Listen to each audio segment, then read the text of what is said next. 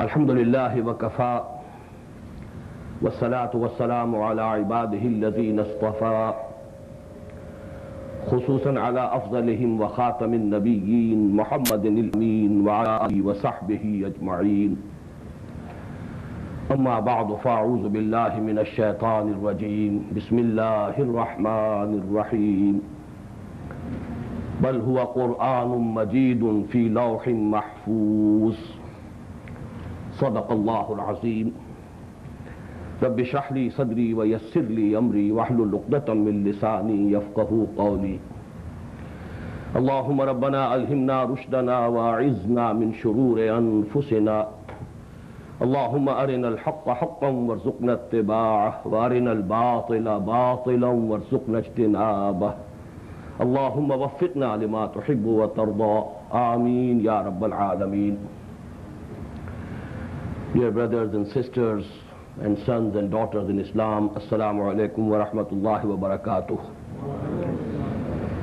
With the name of Allah subhanahu wa ta'ala, we are beginning our 1 month long program of series of lectures on the exegesis of Al-Quran Al-Kareem. As you must be knowing, this evening's lectures are introductory. We have to discuss a few things about the Quran, its compilation, its basic terminology, the mode of its revelation, and the modes of interpretation, specific mode of interpretation relating to the context, and generalized mode of interpretation, which is meant for the whole of humanity for all times to come.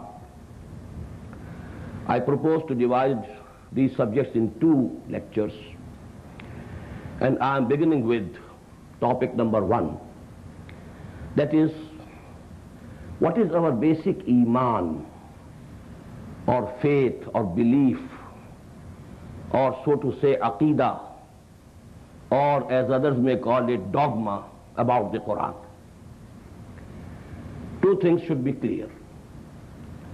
Number 1, Al-Quran is the word of Allah, speech of Allah. It's Kalamullah, as we find in ayah number 6 of Surah At-Tawbah. وَإِنْ أَحَدٌ مِّنَ الْمُشْرِكِينَ اسْتَجَارَكَ فَأَجِرْهُ حَتَّى يَسْمَعَ كَلَامَ اللَّهِ ثُمَّ أَبْلِغْهُ مَأْمَنَهُ. If anyone from the mushrikeen, those who assign partners to Allah subhanahu wa ta'ala, asks your protection and security to come to you and listen to the kalam of Allah, grant him the surety and protection so that he can listen to the kalam of Allah, and then let him reach his place of safety and security. So this is kalamullah. This word of Allah or kalam of Allah or speech of Allah was conveyed to the Prophet Muhammad sallallahu alayhi wa sallam, son of Abdullah, son of Abdul Muttalib, Al-Hashmi, Al-Qarshi, from the progeny of Ismail, son of Ibrahim alayhi salatu wassalam. Actually, this was again conveyed through speech. It was not conveyed as a written text.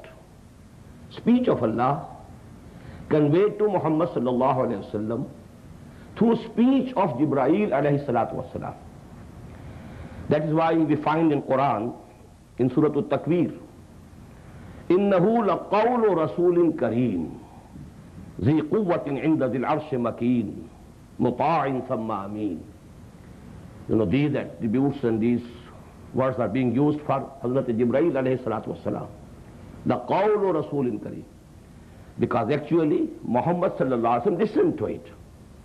It was not delivered to him in written form.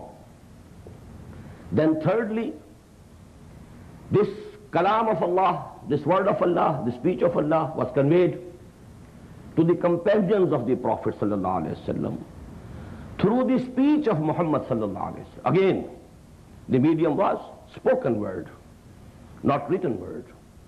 And that is why we find in Surah Al-Haqqah, إِنَّهُ لَقَوْلُ رَسُولٍ كَرِيمٍ وَمَا هُوَ بِقَوْلِ شَاعِرٍ قَلِيلًا مَا تُؤْمِنُونَ وَلَا بِقَوْلِ كَاهِنٍ قَلِيلًا مَا تَذَكَّرُونَ. So this is one thing which must be very clear.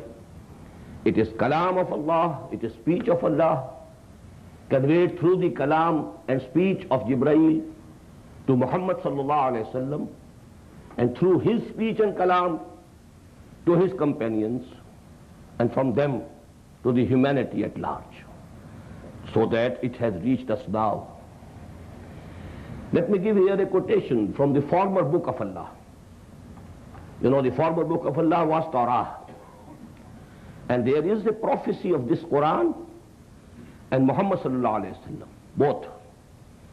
In verses 18 and 19 of chapter 18 of Deuteronomy, Kitabul Istisna, wherein Allah said to Moses, "Verily I shall raise from their brothers a prophet like you, and I will put my words into his mouth, and he will say to the people whatever I will put in his mouth." So now, who were the brothers of Bani Israel? Surely they were Bani Ismail. I will raise from their brothers. Actually, these are the two branches of the progeny of Ibrahim alayhi salatu wasalam. From Ibrahim, Ismail; from Ibrahim, Ishaq; from Ishaq, Yaqub; and the 12 sons of Yaqub, they are Bani Israel. So I will raise from their brothers. It cannot denote except Muhammad sallallahu alaihi wasallam. It cannot be applicable to any of the biblical prophets, in no way.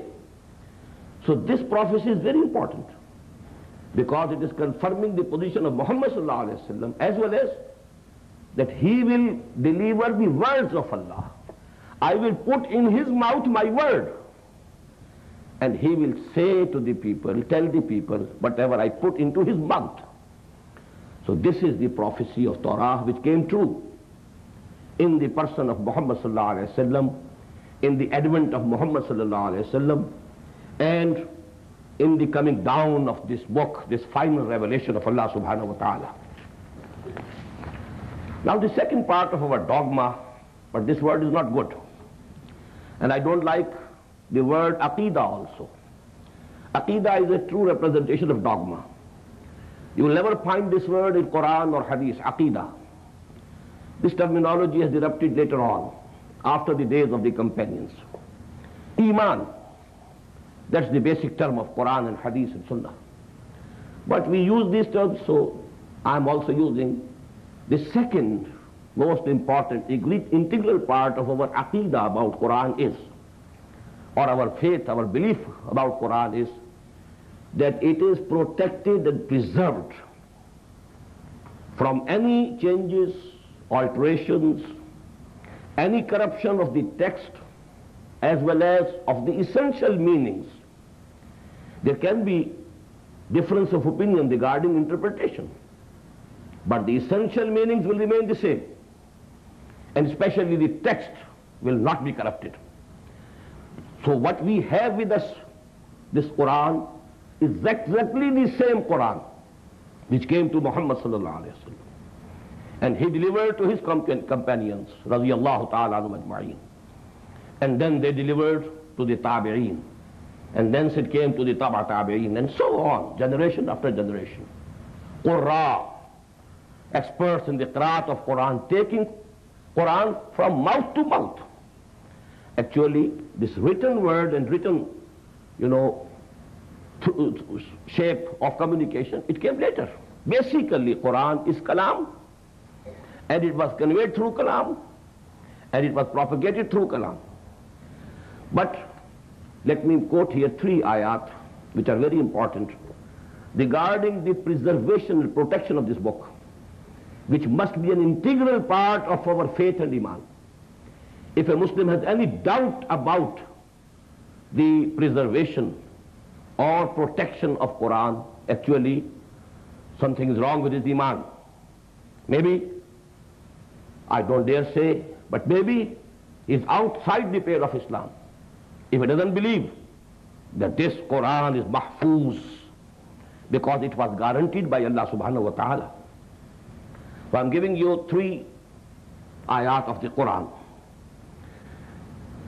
In Surah Al-Qiyamah, Allah ta'ala said to the Prophet sallallahu alayhi wa sallam, لا تحرك به لسانك لتعجل به إن علينا جمعه وقرآنه فإذا قرأناه فاتبع قرآنه ثم إن علينا بيانه. These are 4 very important ayat of Surah Al-Qiyamah. You know, when Quran was being revealed to the Prophet sallallahu alaihi wasallam, he used to exert himself to remember it, lest he should forget any word. He knew the responsibility. The word of Allah is coming to me, and I am the custodian of the word of Allah, and I have to convey it to the humanity, lest I should forget any word. So he was exerting himself, repeating and repeating and repeating, so that he could learn it correctly by heart. So Allah subhanahu wa ta'ala assured him, لا تحرك به لسانك. Don't take this exertion, and don't move your tongue speedily with this book so that you can remember it very soon.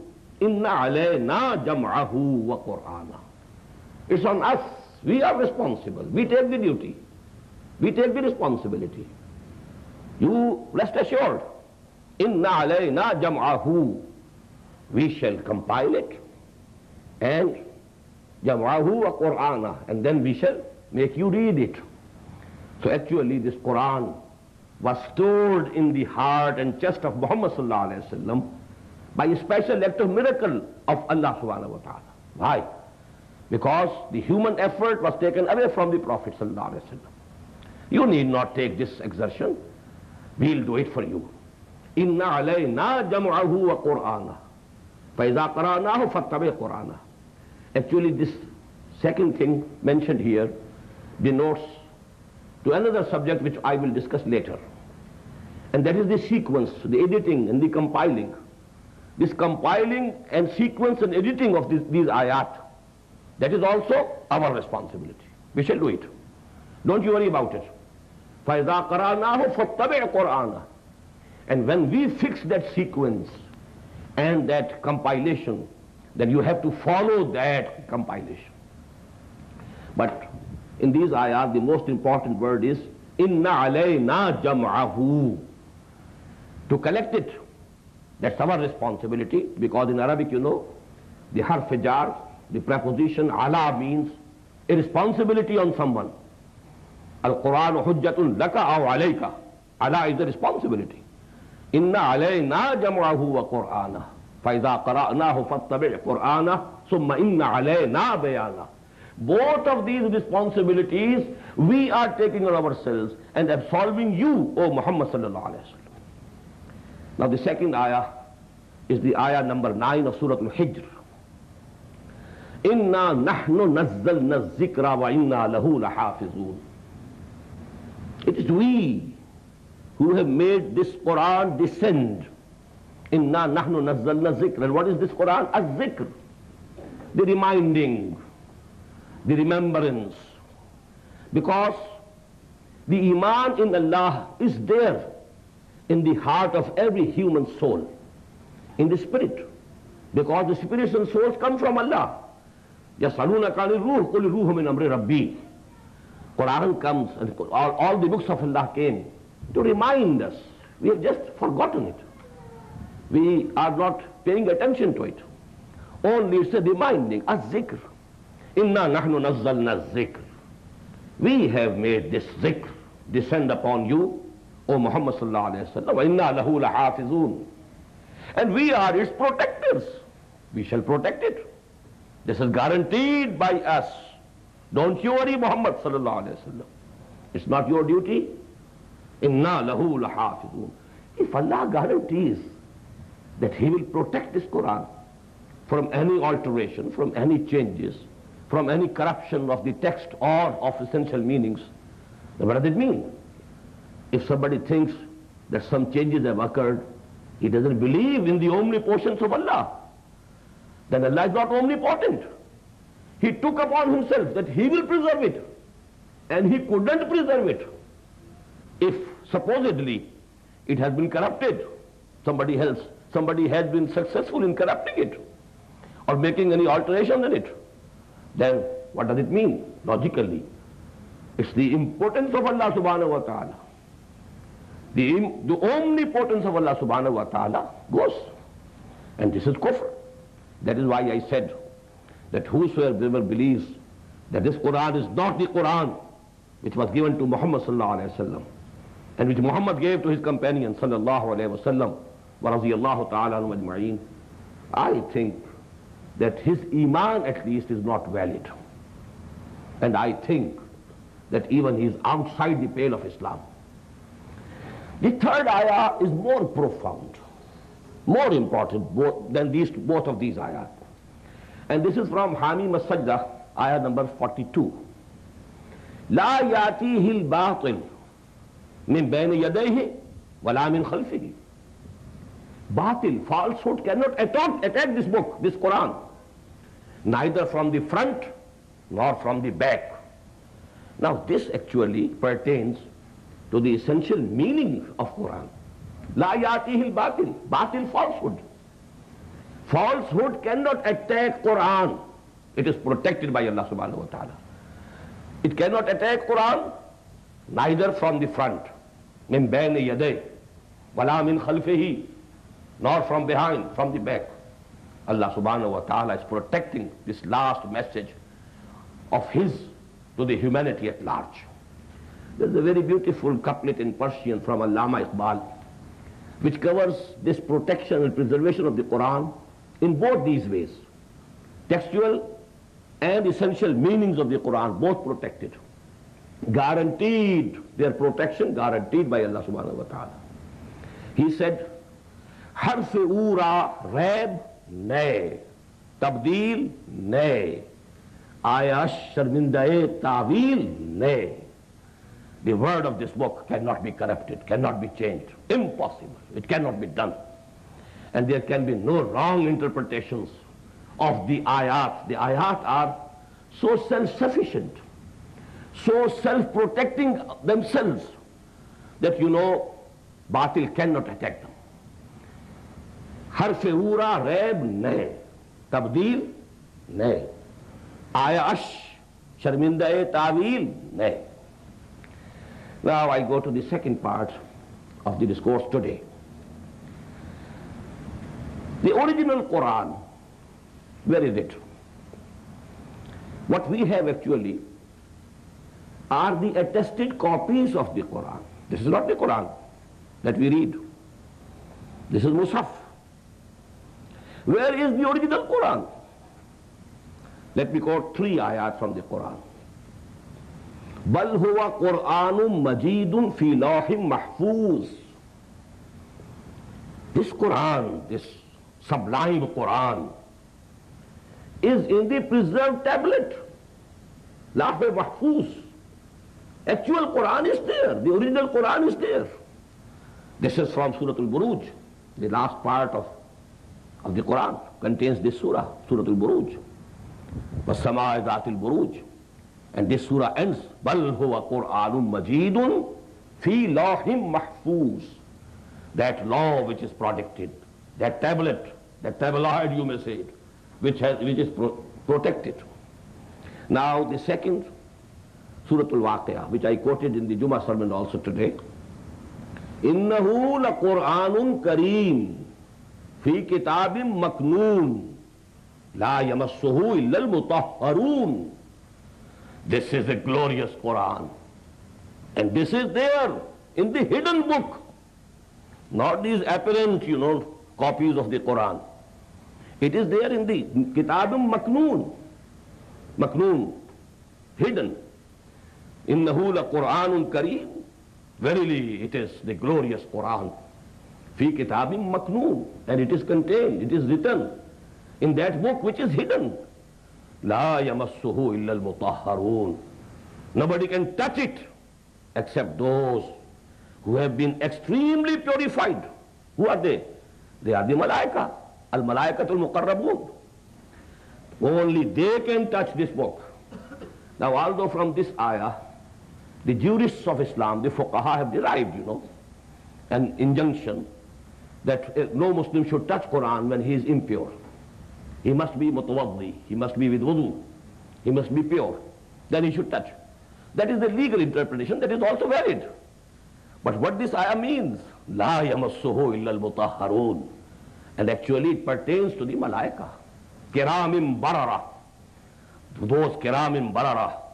In the last part we find that these wordings about those malaika. Bi'aydi safaratin kiramim barara. Those are the people. Those are the custodians of that hidden book. La yamassuhu illa al-mutahharun. But about the third ayah, let me mention here, there's another meaning also. You can read Quran, you can have some knowledge of it, you can be able to translate it, but you cannot reach the inner core of its guidance unless your inner personality has been purified. You won't be able to touch the inner core. That has to be there, tazkiyah. That is why in Quran we find at 3 places tazkiyah comes before ta'aleem. هو الذي بعث في الأميين رسولا منهم يتلو عليهم آياته ويزكيهم ويعلمهم الكتاب والحكمة. First there is tazkiyah, purification of the souls, purification of the intentions of men. And then if you approach Quran, you will be able to approach its true spirit, the inner core of its meanings. Otherwise you will just be going round and round. You won't be able to touch the inner spirit of the Quran. Anyhow, I was quoting only to the fact that this real Quran is in Lawh Mahfuz, according to ayat of Surah Al-Buruj, in Kitabim Maknoon, according to ayat of Surah Al-Waqiyah, and the third, that is from Surah Zukhruf, إِنَّهُ فِي أُمِّ الْكِتَابِ لَدَيْنَا لَعَلِيٌّ حَكِيمٌ. This is actually in the mother book, Kitab, the mother book which is with us, Ladayna, it is with us, لَعَلِيٌّ Hakim. It's very high, very exalted, and profound wisdom is there in it. So actually the real book is with Allah. The real book, the real Quran is in the custody of the Safaratin Kiramin Barara. Only they can touch it. What actually we have, so to say, are the attested and certified copies of that real book. Now from that protected tablet or the hidden book, now started the coming down of this Quran. And there are 2 phases of the coming down of the Quran. Because we find in the Quran 2 verbs from the same root. Nazala yanzulu means to descend. Anzala yunzilu, somebody makes something descend. Nazzala yunazzilu, again the same meaning, somebody making something else descend. But what's the difference between anzala yunzilu and nazzala yunazzilu? Anzala yunzilu inzalan, making something descend immediately, at once, one piece, in one movement. And nazzala yunazzilu tanzilan, making something descend gradually, bit by bit, after intervals. As you know, these are 2 words, i'lam and ta'lim. What is the i'lam? To bring something to the notice of someone. That's all. It has come to your notice, that's all. But ta'lim means to teach something, to hammer something into the understanding of that person. And it has to be gradual. It has to be a continuous and perpetual process. So inzal, sudden coming down, and tanzil, coming down of Quran, gradually, bit by bit. Now these 2 words mostly you will find in the Quran, that in Laylatul Qadr, inna anzalnahu fi Laylatul Qadr. Here it is inzal. Anzala yunzala inzalan, anzalnahu. In the same way we find in Surah Al-Dukhan, Inna anzalnahu fi laylatin mubarakah. That sacred, that night, Laylatul Qadr, the glorious night of glory. It was wholesome, in one piece made to descend. But where? I'll discuss it later. But about Muhammad sallallahu alaihi wasallam, we find mostly the word comes tanzeel. Nazzalna alayka al-kitab. We have made this book descend upon you gradually, bit by bit, part by part. Rattalnahu tartila, nazzalnahu tanzila. It is tanzeel. So what's the difference? The only interpretation that seems to be logical and more acceptable is that the whole Quran was made to descend from that hidden book, from that preserved and protected tablet, to the heaven of the earth. As-sama dunya. It came down. It came down in 1 month, that is Ramadan. Inna shahru Ramadan alladhi unzila fihi al-Quran. Here again we find that the same word anzala yunzilu. Unzila, that is majhul of the same word. And the Laylatul Qadr or Laylatul Mubarakah, that is also in that shahru Ramadan. So in that night, the whole Quran was descended down to the heaven which is most proximal to the earth. And from there, it came down to the heart of Muhammad sallallahu alaihi wasallam, bit by bit, piece by piece, gradually. And this descending, the second descending, there was the first descending, one piece total. Inna anzalnahu fi laylatil qadr. Inna anzalnahu fi laylatin mubarakah. Shahru Ramadan alladhi unzila fihi al-Quran. But on Muhammad sallallahu alaihi wasallam, everybody knows that its descending, its revelation was completed in about 23 years. Bit by bit, surah by surah, ayah by ayah. Sometimes a complete surah was revealed. But you know, mostly a few ayat and then a few ayat. And the Prophet used to tell the companions, keep these ayat, place these ayat after those ayat of the particular surah. So that is how it was being compiled. I will come to that subject later. But I have given you that the real book of Allah is in the Lawh Mahfuz. It is in the Kitab Maknoon.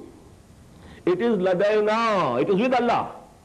Innahu fi ummil kitab. The mother book is with us. And what we have, they are the attested or certified copies of that book. That book was descended, made to descend once, whole, one piece, in Laylatul Qadr of the month of Ramadan. But then later on, from there, Jibreel alayhi salatu wassalam descended this book, revealed the parts of this book gradually, bit by bit. Now what was the time of its revelation? Time and space complex, there should be a background. When was this book revealed? Because you must know the environments, the conditions. What was the state of humanity at that time? At what level of consciousness most of the people were at that time? So actually time and then space. Where it was revealed and when it was revealed. And that is what I, denoted to in this brochure, the time and space background of the revelation of the Quran. That's very important, must keep it. So time is from the year 610 of the Christian era to the year 632 of the Christian era. 22 years according to the solar calendar. But according to the lunar calendar, they become approximately 23 years. You must keep, that time factor in your mind. And now let us proceed to the next. Where was it revealed? Very important. Had it been revealed in Iran, it would have discussed the same things, but in different way. Because in Iran, in Persia, you had philosophy, you had logic. And Quran should have addressed the people at the same level of consciousness at which they were practically at that time.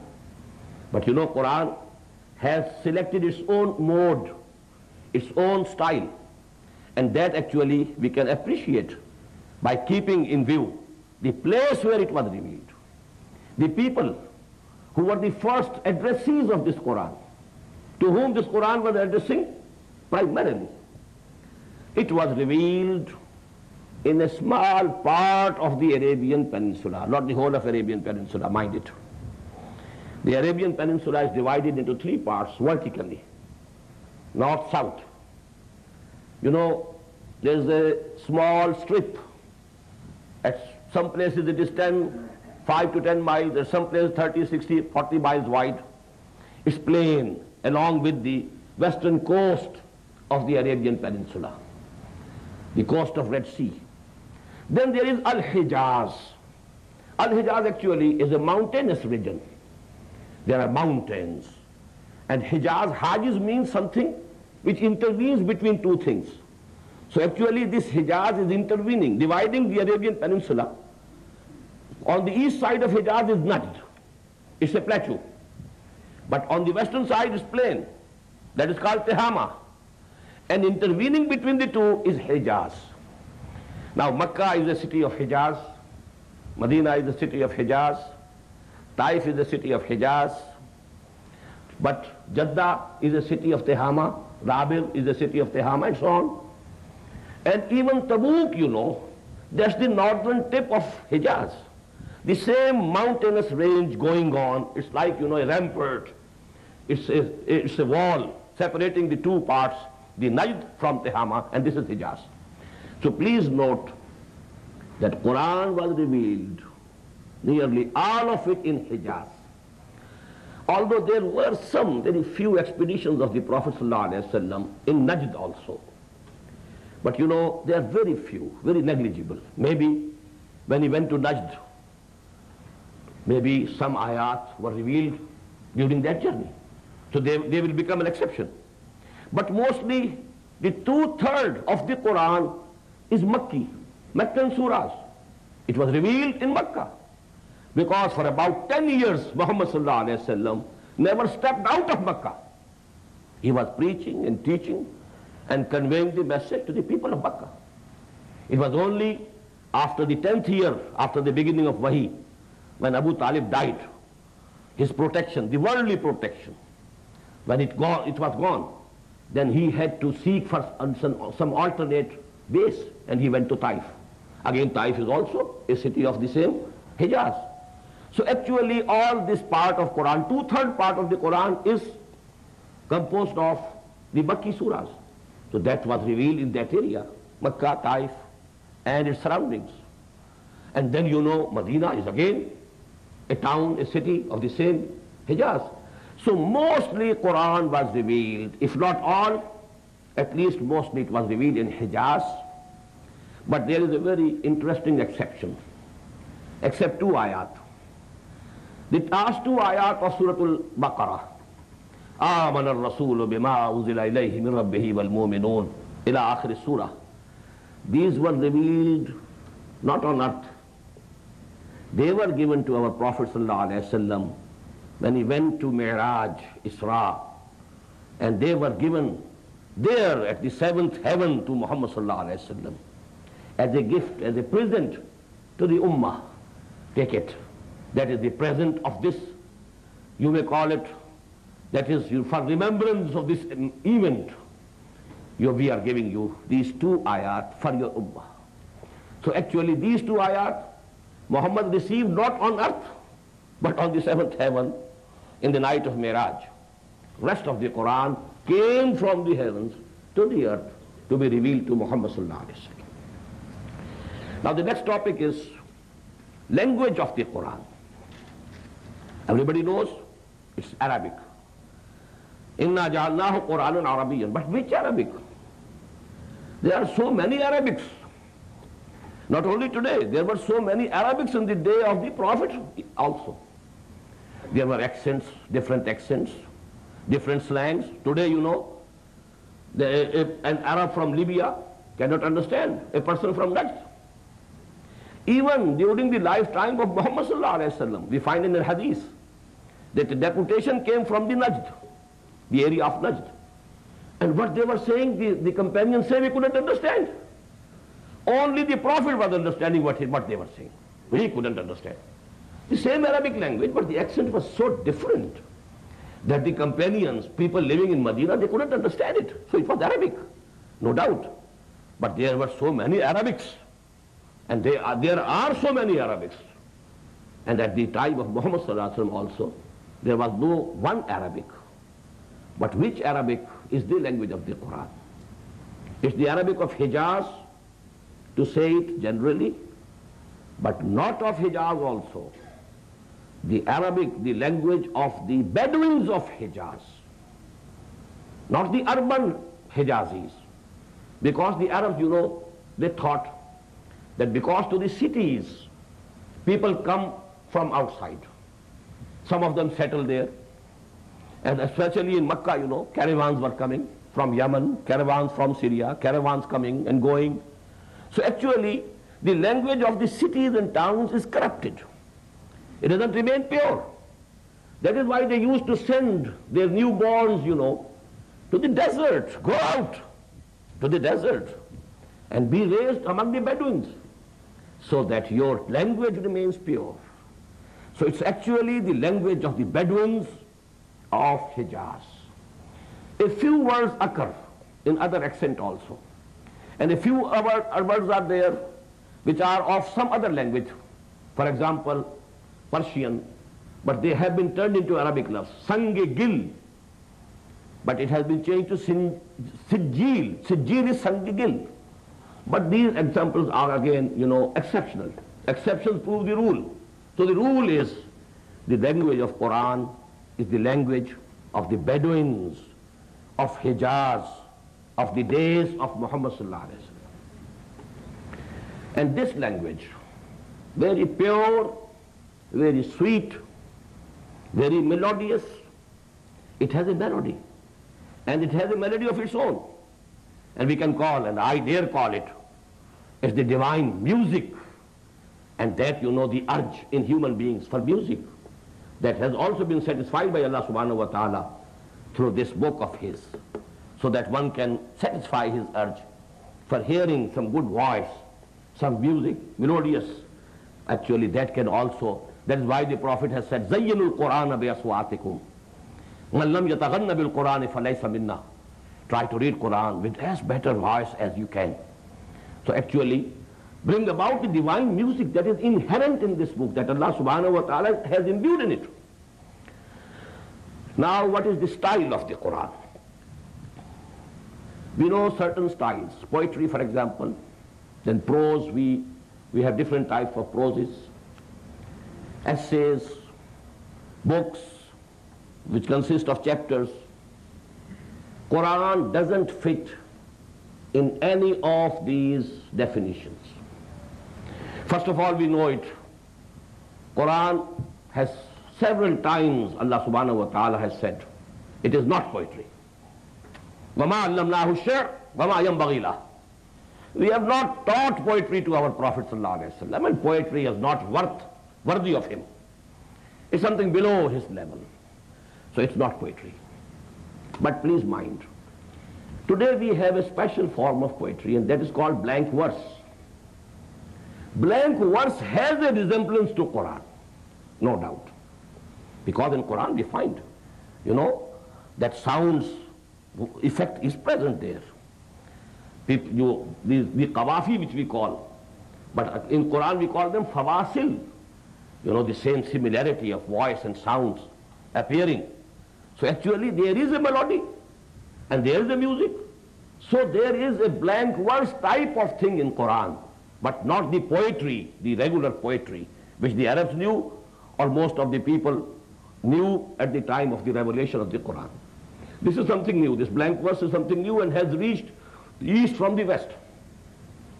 Number two, this is not a book in the general sense of the word. A book, you know, necessarily consists of chapters.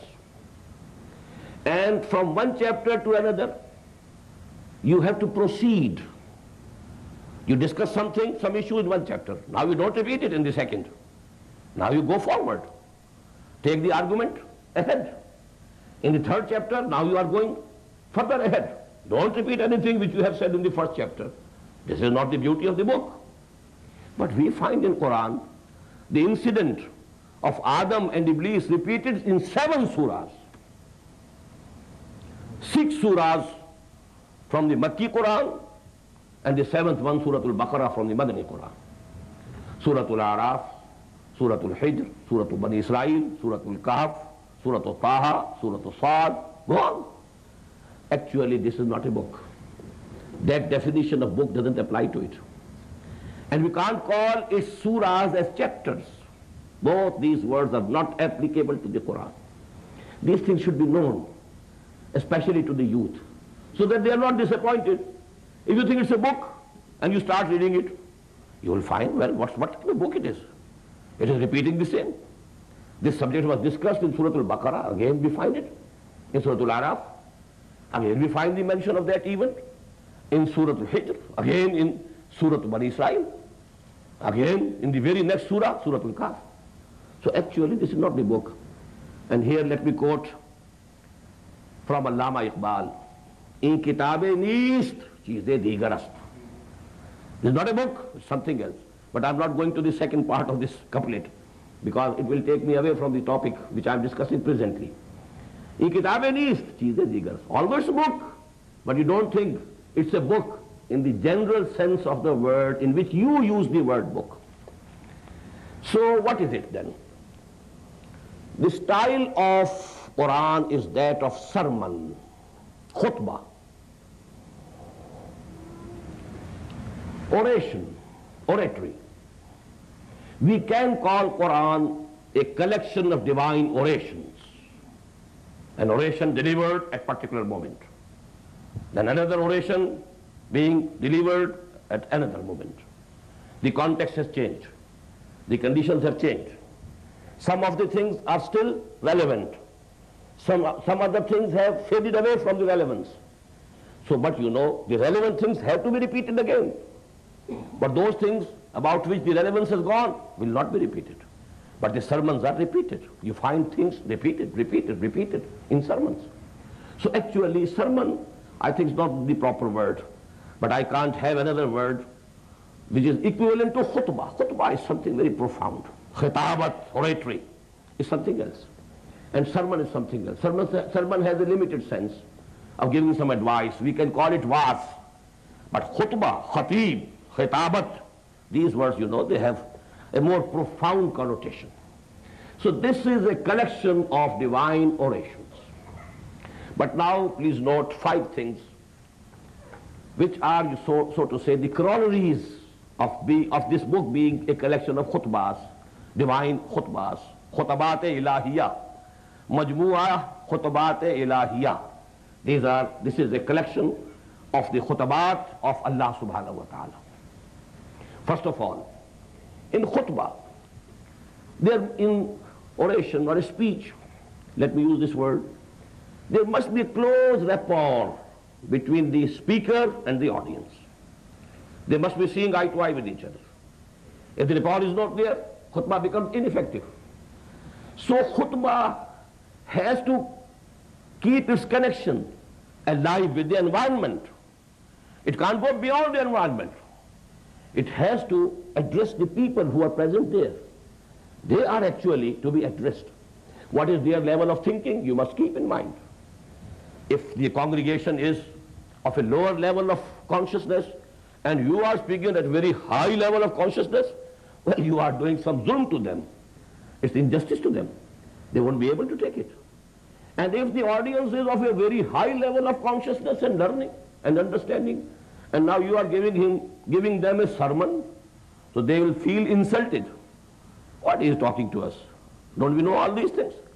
So actually, in khutbah you have to keep in mind the level, the thinking, and you know, the thought of the people to whom you are addressing. There should be a very complete rapport. Number 2, in khutbah, many things which are understood are omitted. I am addressing you, and between me and you something is understood. I need not repeat it. I need not utter it in words. I know that you know it already. So there are, omissions.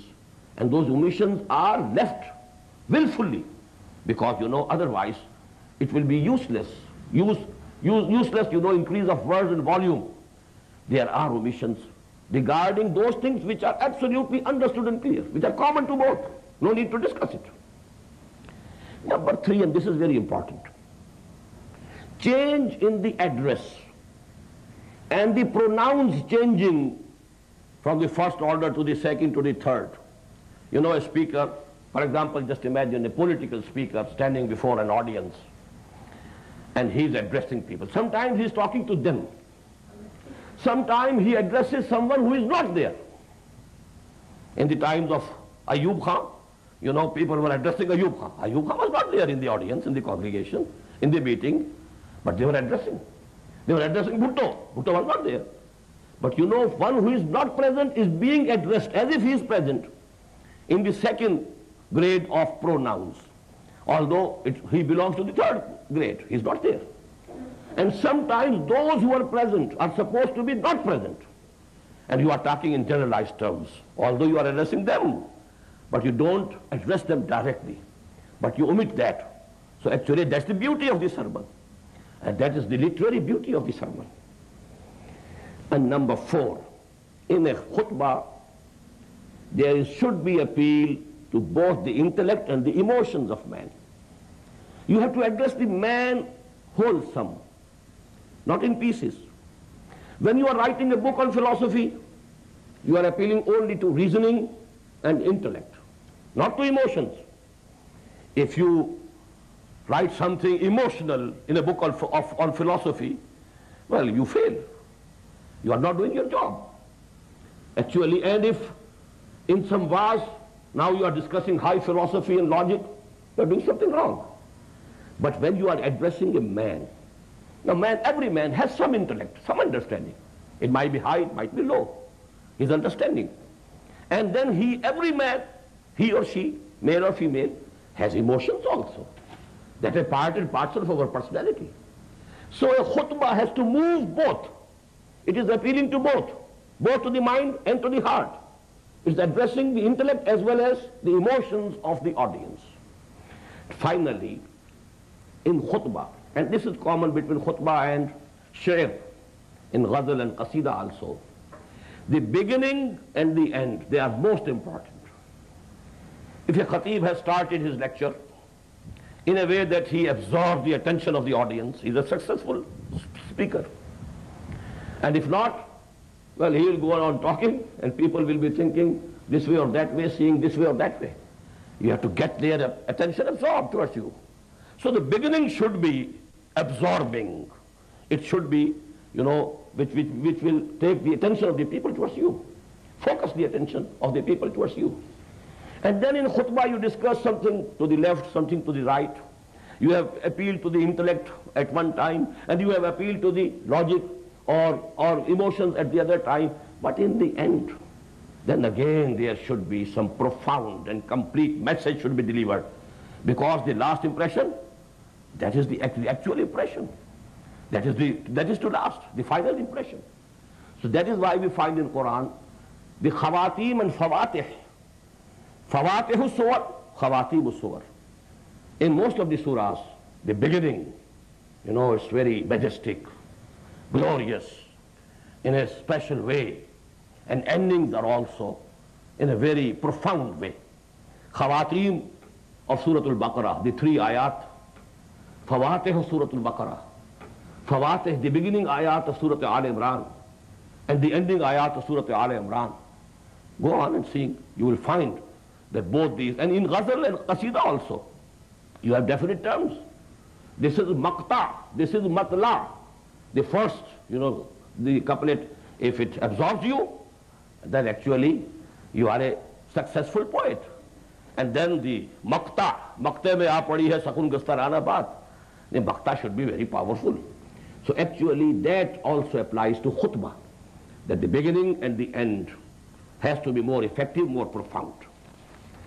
Now I come to the next topic, synthesis and basic constituents of the Quran.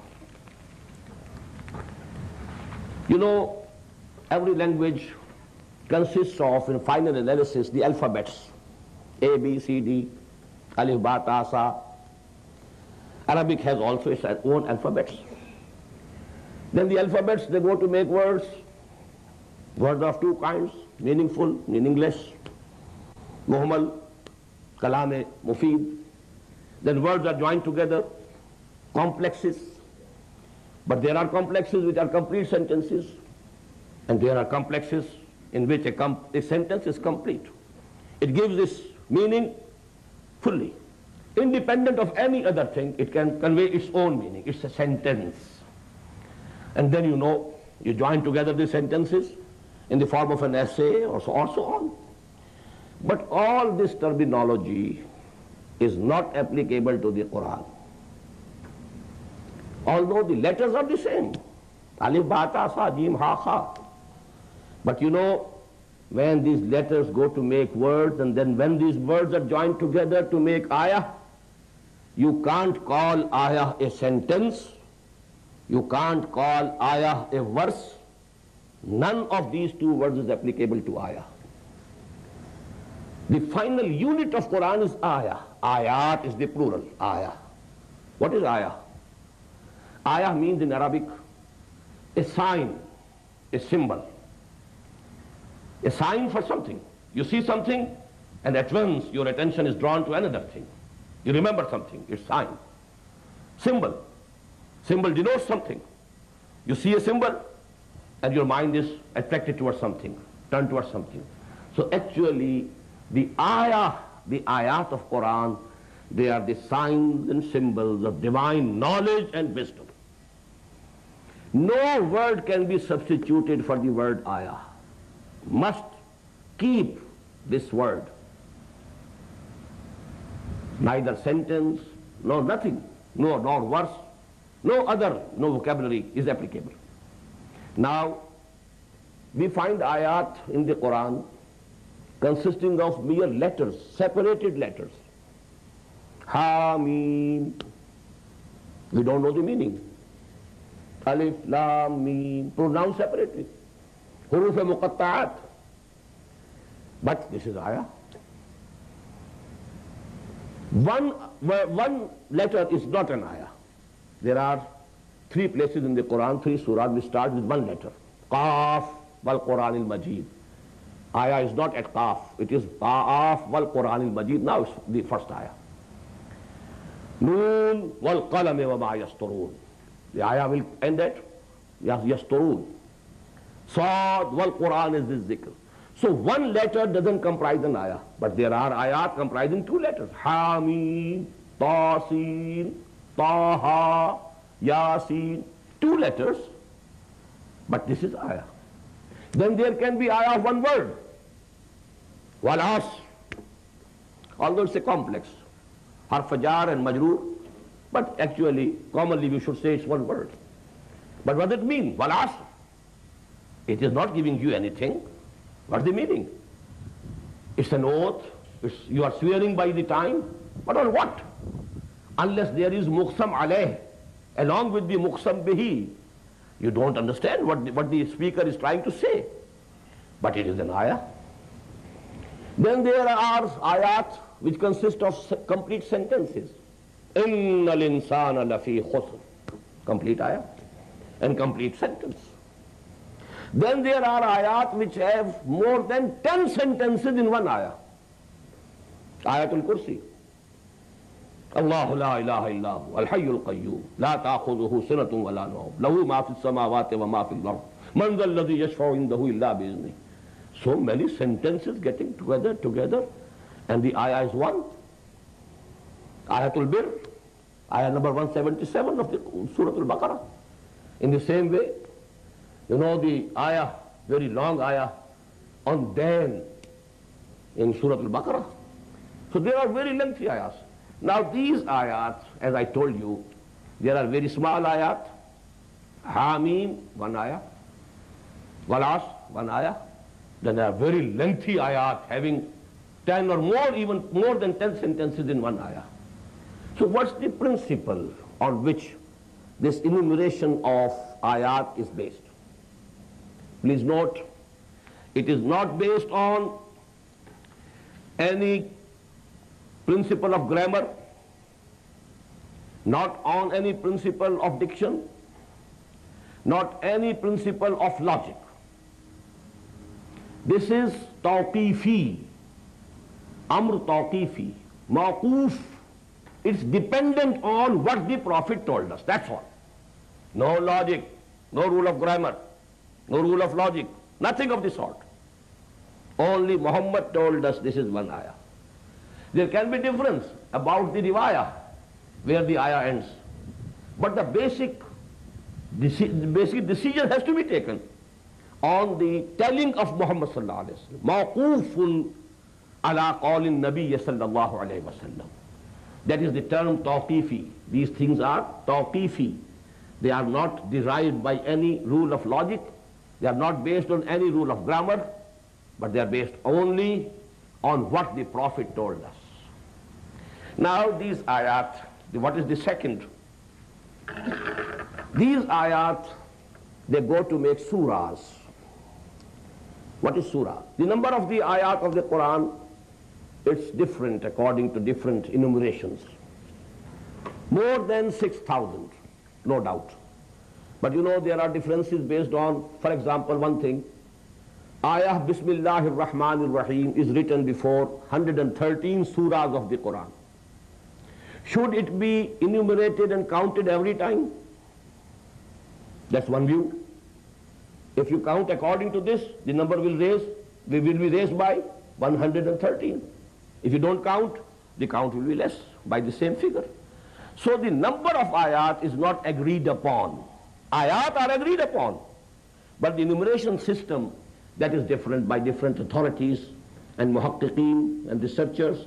So there is a difference of opinion about the number of the ayat, but actually it is based on the saying of the Prophet sallallahu alaihi wasallam.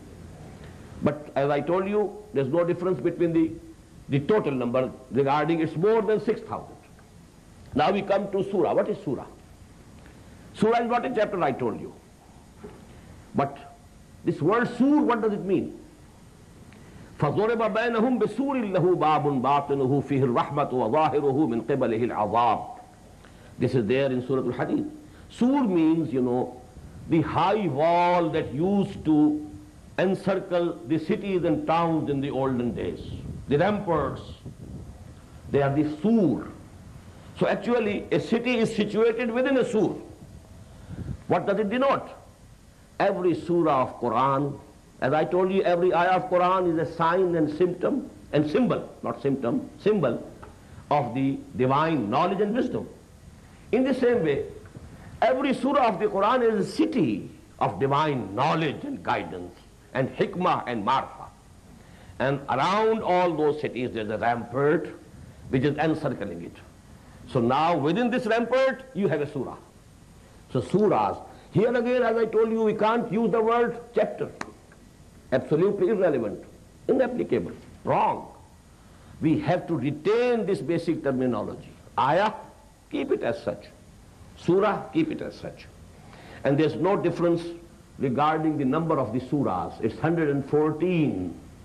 These surahs, they are very small also. 3 of them are consisting of 3 ayat only. Surah Al-Asr, Surah Al-Nasr, Surah Al-Kawthar, 3 ayat each. Then we have Surah Al-Baqarah, nearly 300 ayat, 286 ayat in one surah. So they are small, just as the ayat are small also, large also, big also. In the same way, surahs are very big also and very small also. Now the third thing that we find in the days of the Prophet, third term is Hizb, Ahzab, which we nowadays call Manzil, Manazil. These surahs were grouped together so as to make nearly equal 7 parts of the Quran. Because in the days of the Prophet and the days of the companions, they used to complete the reading of the Quran every week. For that they needed, you know, that Quran should be divided into 7 parts, so that you read and recite one part in one night, the second one in the second night, the third one in the third night, so that you are completing your qiraat and your tilawah of the Quran in 1 week. Every week you are doing it. So for that purpose, these surahs were grouped. And there is a great beauty in these surahs, because this, figure was present in the days of the Prophet and the companions, sallallahu alayhi wa sallam, radiyallahu ta'ala anhum ajma'in. So it's beautiful. There's nothing wrong about it. Because we find that there is a gradual increase of the number of surahs in these hizb and manazil. Leaving alone Surah Fatiha is actually so to say, the bacha, the preface of the whole of the Quran. Then the first manzil or hizb consists of 3 surahs. Second, 5. Third, 7. Fourth, 9. Fifth, 11. Sixth, 13. And then the multiple of 13, 65 surahs in Al-Hizbul Mufassal. The last hizb, the last manzil of the Quran consists of 65 surahs. But the beauty of the numbers is there. So actually, this topic has not been completed. I'll be discussing it, inshallah, in the second lecture also. And in the second lecture, then we have to proceed to some more important aspects of our discussion today. أقول قولي هذا واستغفر الله لي ولكم ولسائر المسلمين والمسلمات.